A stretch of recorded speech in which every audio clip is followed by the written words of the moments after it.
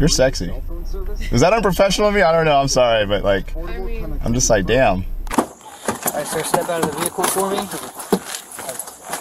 Criminals always think that they can get away with crime and outsmart the law enforcement.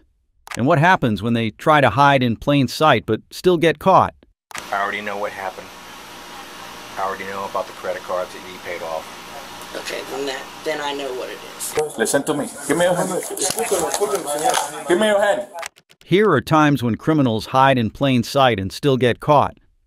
Starting off with a Home Depot employee who was caught stealing in an elaborate plan with his 19-year-old son, where they stole goods worth $1,000 from the store, and thought, Listen to me. Give me your hand.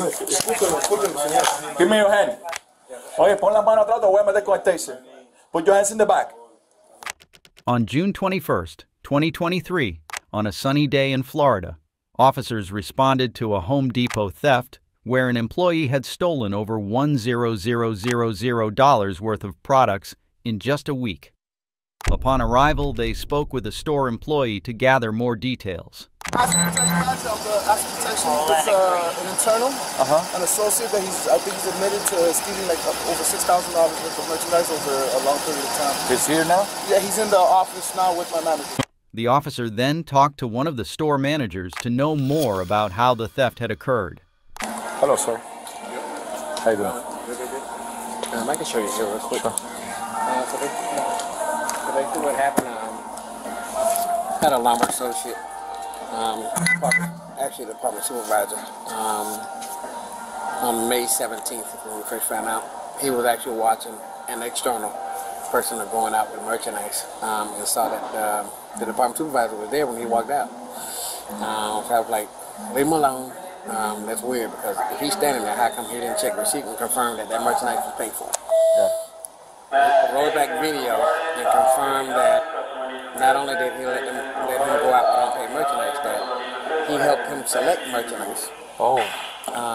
Watched him place power tools in between the lumber, hide it. We have it on video, hide it in between. Let the roll-up door up and let the guy walk out.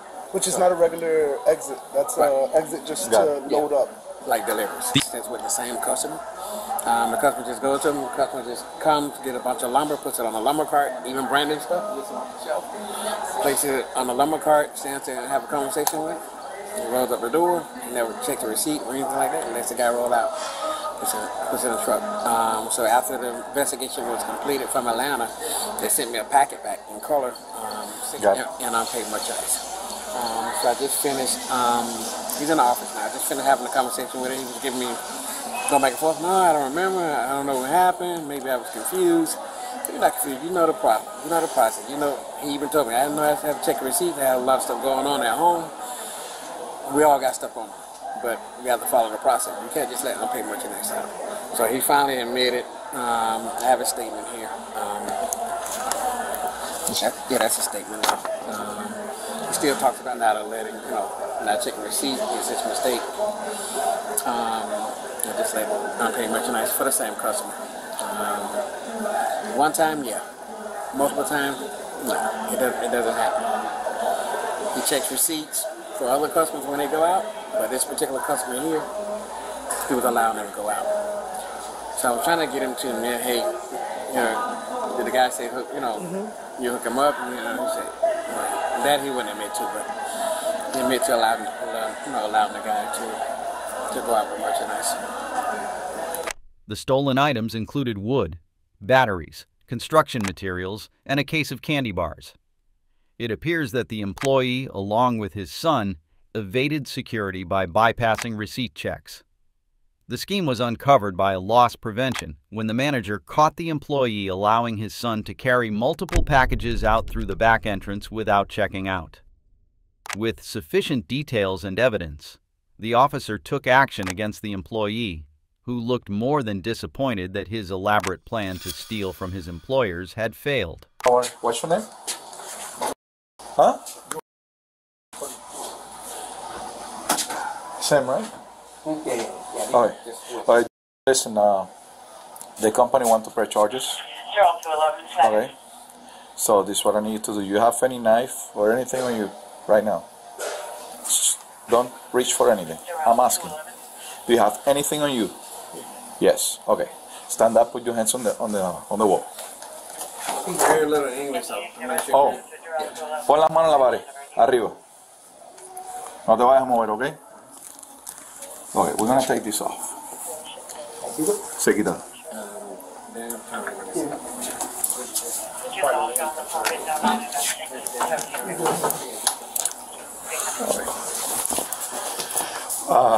You guys want the teacher?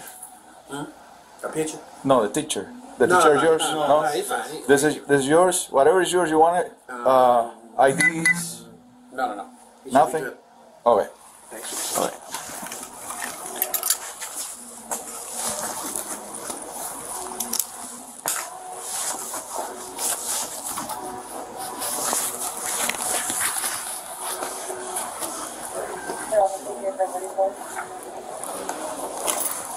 Alright, brother. Give me your hand. Dame tu mano. Vírate de espalda. Escúchame lo que te estoy diciendo. Vírate, dame las manos. Te estoy diciendo que te vires y me des la mano. Hey, ¿Por qué está pasando eso? listen to me. Give me your hand. Discúlpeme, señor. Give me your hand.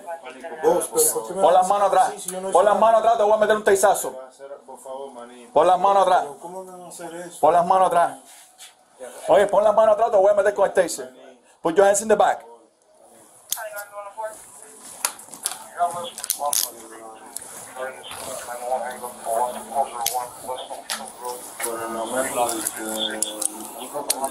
Yo no me dejo de trato, yo no he hecho nada malo.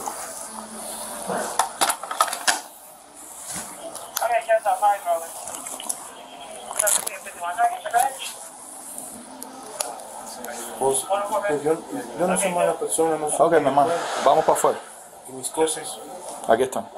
mi teléfono, ¿Dónde está tu teléfono? en el iPhone que usted me quitó. ¿En el qué? En el iPhone que usted me ¿Aquí? quitó.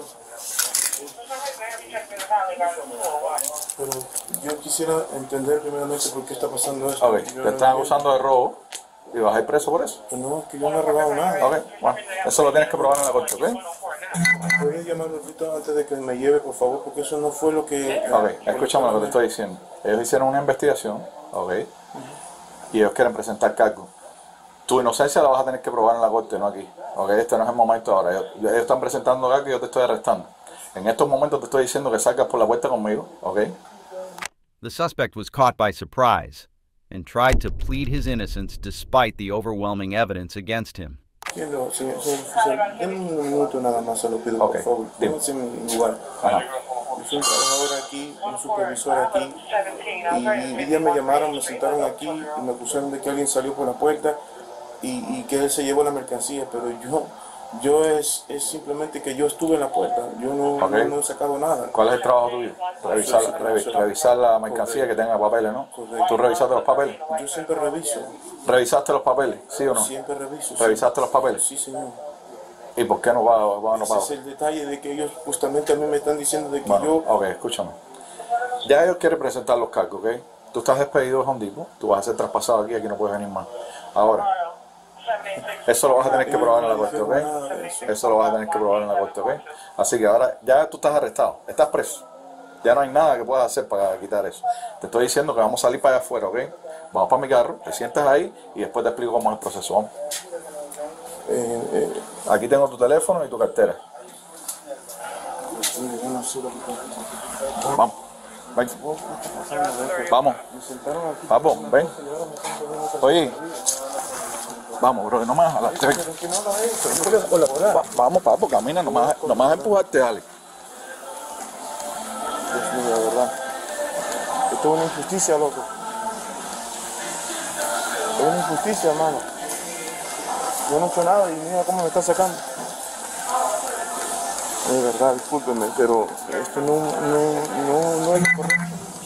Mucha gente me conoce aquí y sabe lo que estoy haciendo y no es justo lo que me han hecho en la oficina. Me sentaron para hablar conmigo, mire cómo me están sacando. Ok, eso lo tienes que hablar con tu abogado y defenderlo en la corte. ¿Por qué no me han dejado primero hablar con mi abogado entonces? Yo como ciudadano no merezco ser tratado así, Ok. como un delincuente, sacado así de esta manera. No entiendo. Get in the car, bro.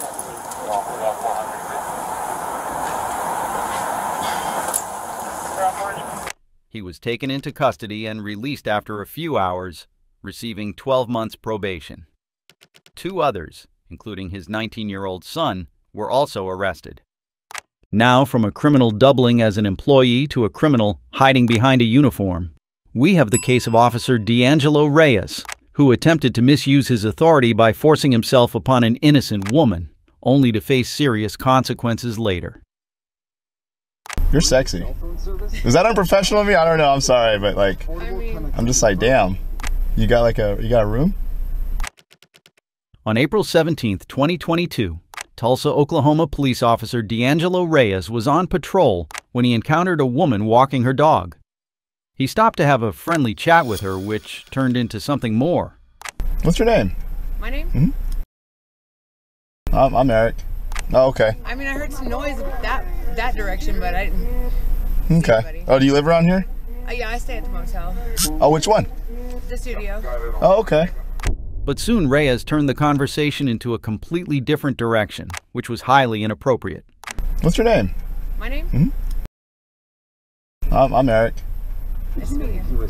You're sexy. Is that unprofessional of me? I don't know. I'm sorry, but like, I'm just like, damn. You just chilling tonight? I mean, probably. Okay. If I'm wandering around, where should I wander? Probably somewhere around the Studio Star. At the Studio Star. Okay. He first gave her a fake name and later pushed her to give her personal information, even asking her if she had a room. Most people call me Red. Red? You got a room?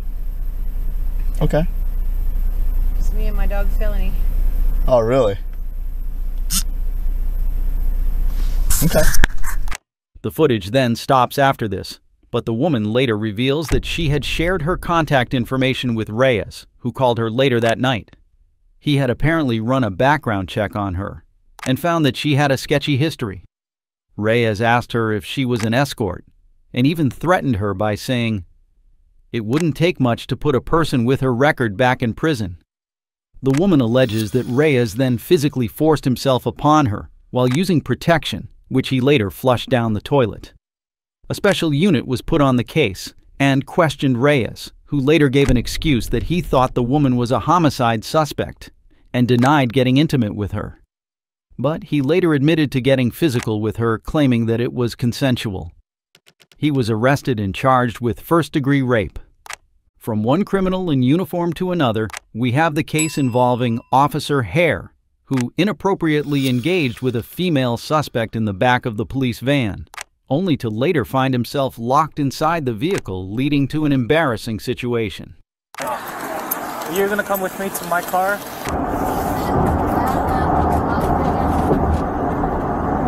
Don't say that right now. All right, sir, step out of the vehicle for me. On August 14th, 2023, at approximately 8:38 p.m., San Diego police officer Anthony Hare arrived at the intersection of Denver Street and Claremont Avenue in Bay Park to assist fellow officers with the arrest of several individuals suspected of auto theft.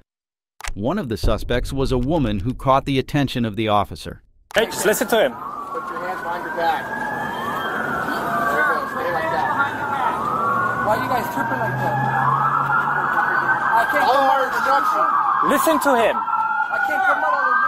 Put your hands behind your back. Hey, with the light is on my fucking face, man. Put your hands behind your back. Okay, okay. Do not move. Just like that. Do not move.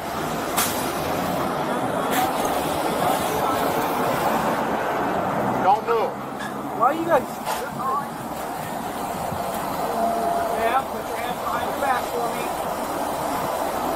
Just like that, baby. Hey, can you guys get on him and... Yeah, we'll get her. One at a time, guys. One at a time.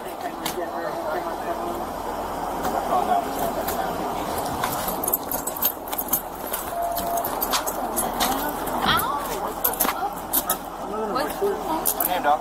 My name is Israel, boy. How you doing? Man, a little scared, what the fuck? We'll explain everything to you, man. I know you're gonna explain everything. Just relax, all right? Cool. What's up? Roll to your side. Bend your knees. Ready? Take this one right here. You got that going? No weapons or anything on you? Nah, no. Okay, cool. Alright, yeah, for sure. Y'all can run me down and everything. Alright, come over here. Alright, go ahead and stand up for me. Yeah, maybe it's easier. Roll over first, yeah. Roll over. And then bend it up there. And then line up. Can you get the other one? Yeah, hold on one second. I'm a little heavy. Alright, when you work.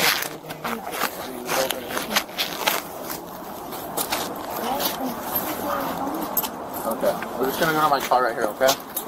After handcuffing the suspects, Officer Hare decided to take the woman inside his van to transport her to the police headquarters. But he soon found himself caught in a situation that was about to take a turn for the worse.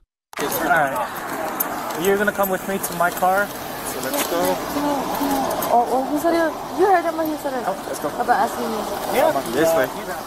Walk across the street. No. He said he was gonna ask me. What's that? Why are you the only mean one right here? I'm not mean. Bro, you're the only dick right No, here. we can Honestly, talk more once we get into the car, okay? I got your... Sorry for calling that, but... I got your, not your duffel bag, but the drawstring bag. I got all of that. Your makeup. Why are you the only one? Not really, I mean, you're doing your job. I understand, you're doing your job. But why would you say hater like that? I just want... Go, step inside. Go.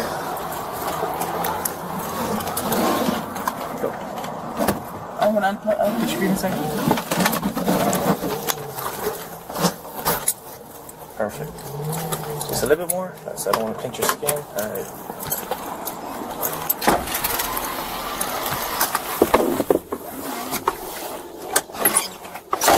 Why are you asking that?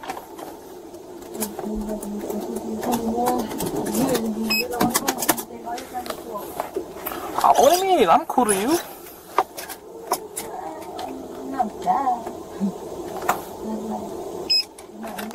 Officer Hare was meant to transport the woman to police headquarters and then to the Las Colinas Detention Center in Santee, California for questioning. While on their way, both of them struck up a conversation and made small talk. But as they neared the facility, Hare decided to make a move on the woman.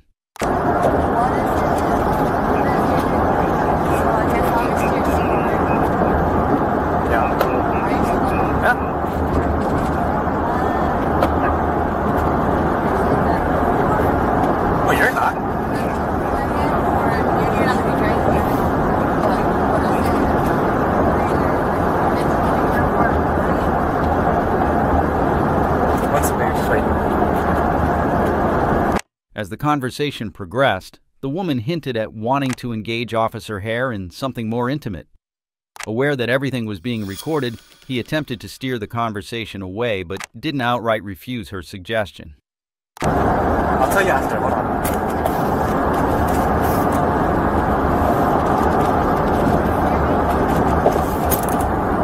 A little bit. Well, I can't hear you now.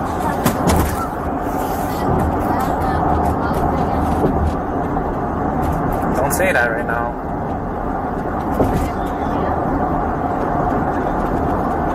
No, I said don't say that right now because everything's being recorded right now. What's going on?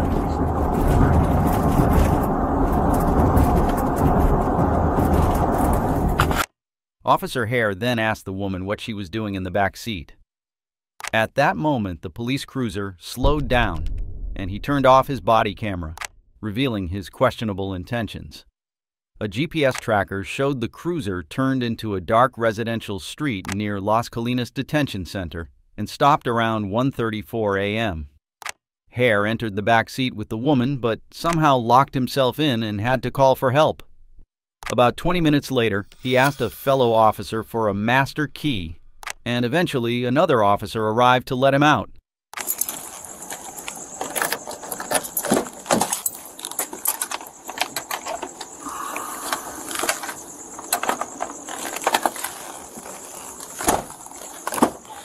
Officer, step out of the vehicle for me.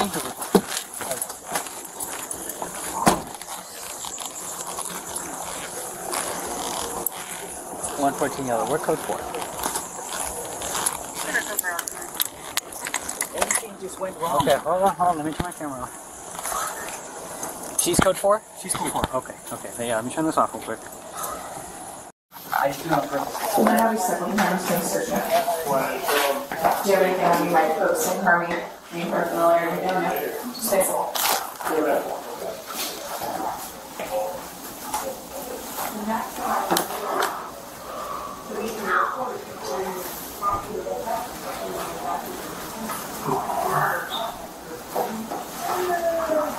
Yeah, you're right. Not so much. Not so much.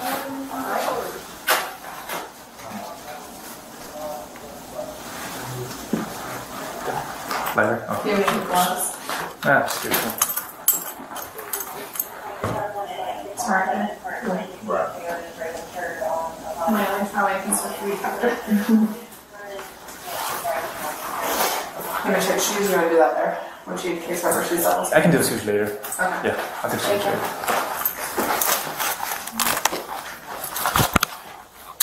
I know you can't talk. Both Hare and the woman stated that there was no inappropriate contact in the back seat. However, in a later police interview, the woman claimed that the officer wanted to connect with me when I was done with the warrant or whatever I got arrested for.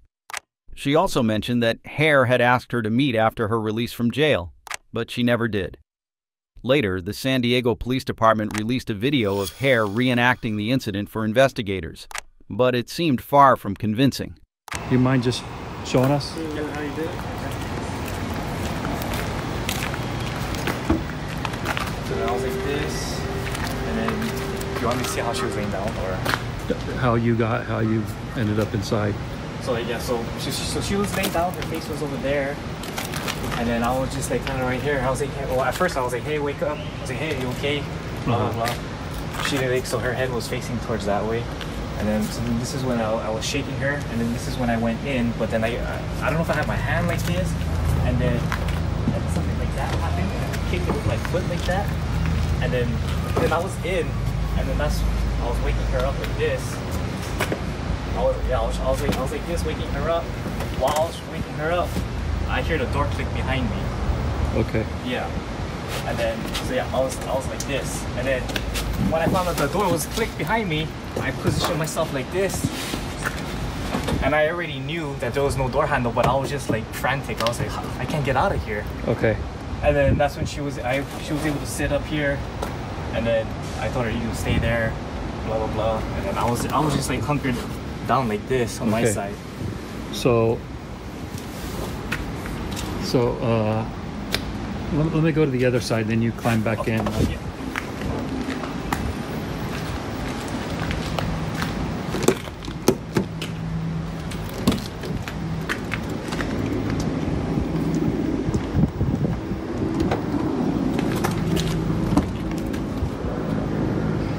Okay, go ahead.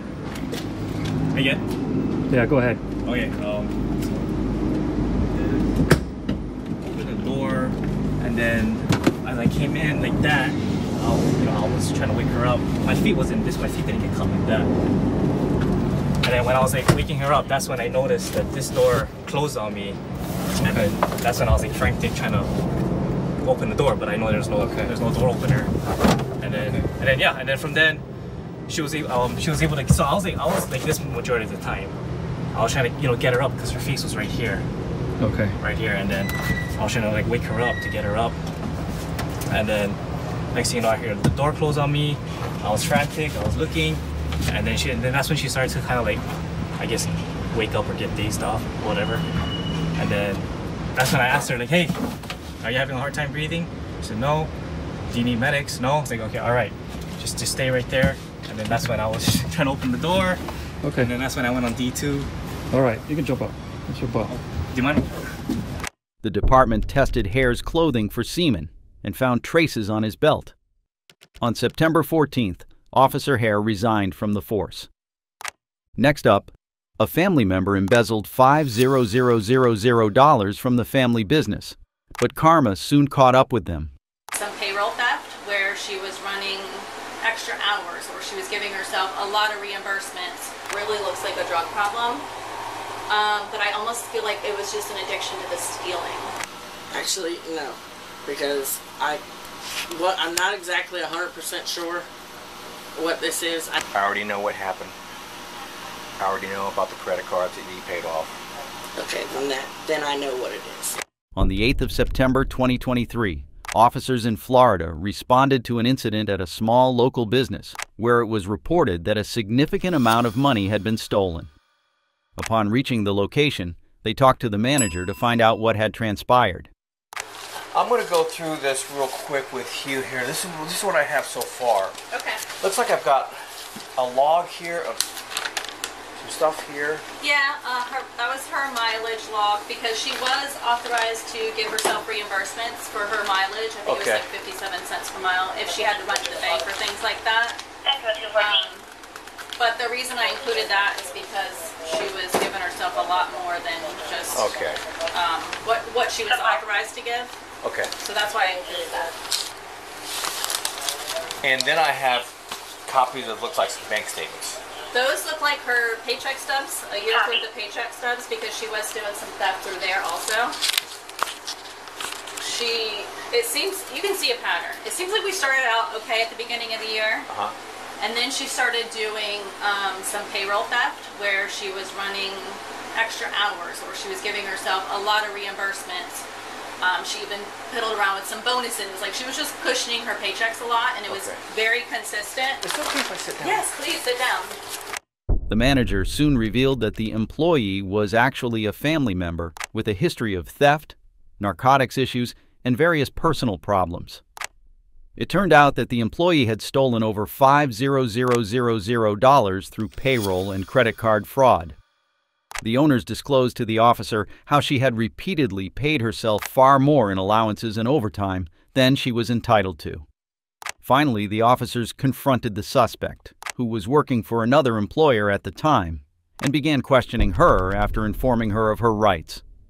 Actually, no, because I'm not exactly 100% sure what this is. I know when you asked me on the phone yesterday, I was just walking out of work and there was a couple other people following out the door, and I wasn't getting into it. Okay. But I did call. We have a hotline at work, and I called, and they advised me not to answer any questions, find out what it actually was about, and then contact them again, so that if I do need an attorney, they know how to, best assign which way to go, what I need, and who to, give me. Okay. So you choose not to talk. Correct. All right. Well, I can't really share much more. Okay. All right. I will tell you this. It is a criminal investigation. I already know what happened. I already know about the credit cards that you paid off. Okay, then I know what it is. Okay, so I know how to advise the attorneys. And it's more payroll, commissions, bonuses, stuff like that. So, all right. So I am not going to take any to do further on that. But that helps me to know what to tell them. But I have your phone number, so yes, sir. If there's anything that we need to reach out to you for, yes, sir. Will you respond back? Oh, yes, sir. Okay. Yes, sir. Yeah, they told me definitely show up because that, I gave my word that I would be here and that I needed to show up. Okay. Well, that's good. I mean, again, what we try to do in case like this, we try to get your side of the story because yes, sir. All I have is their side of the story. Now, they've been told not to reach out to you. They've been told, and I'm asking you not to reach out to them. Yes, right sir. Now it's a criminal investigation, so okay. That's what's going there. And I don't know if you have any questions for me. No, sir. It's an ongoing case. Again, it's not looking really good for you. That's why I want to talk to you. I want to feel what was behind it and everything else. But again, I can't compel you to speak, and I told you, you're free to leave, you're free to not speak, you're free to get a lawyer and everything else. Anything else? The suspect refused to answer any questions of the detective and instead decided to contest the case in court, which ultimately backfired massively as she was sentenced to a 24-month jail sentence for stealing over $5,000 from her relative's company.